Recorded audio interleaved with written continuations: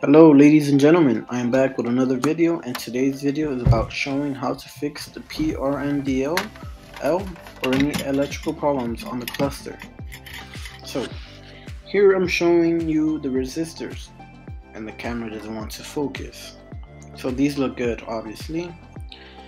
On the arrow you can see it's broken, so I first began by looking closely at each resistor and making sure they're all correct.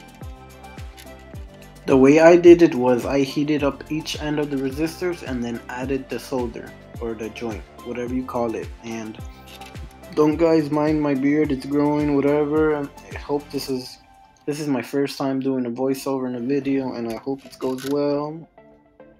And I just want to give you guys a little update on how the truck's going.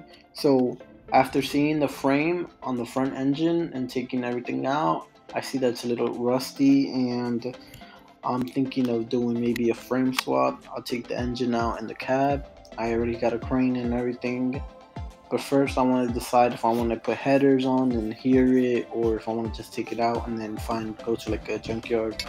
This process took me around 45 minutes. I had to stop to make sure it was alright. I had to look around, I had to see every resistor, and I had to put my head all the way in because I didn't have glasses. But when you do this, just take your time, you know.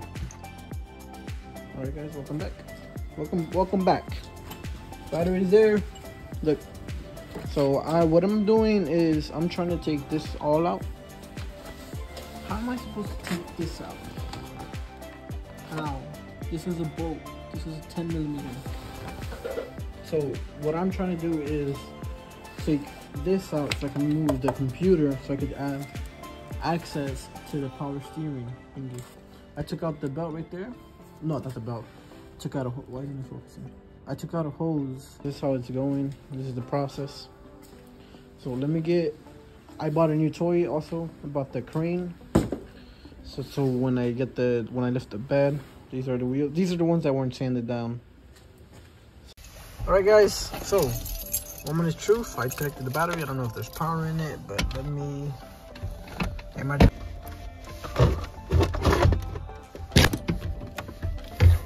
So we gotta put the key in. To drop the gear section. So put your brake on. Oh, we didn't want to turn it on. So that means there is power. So I'm gonna put this here, connect the thingy. And just connect it from the bottom. That was way easier. Oh, hell yeah. Hell yeah. Look, this is bright. I'm happy. Let's see if everything works. Should I turn it on?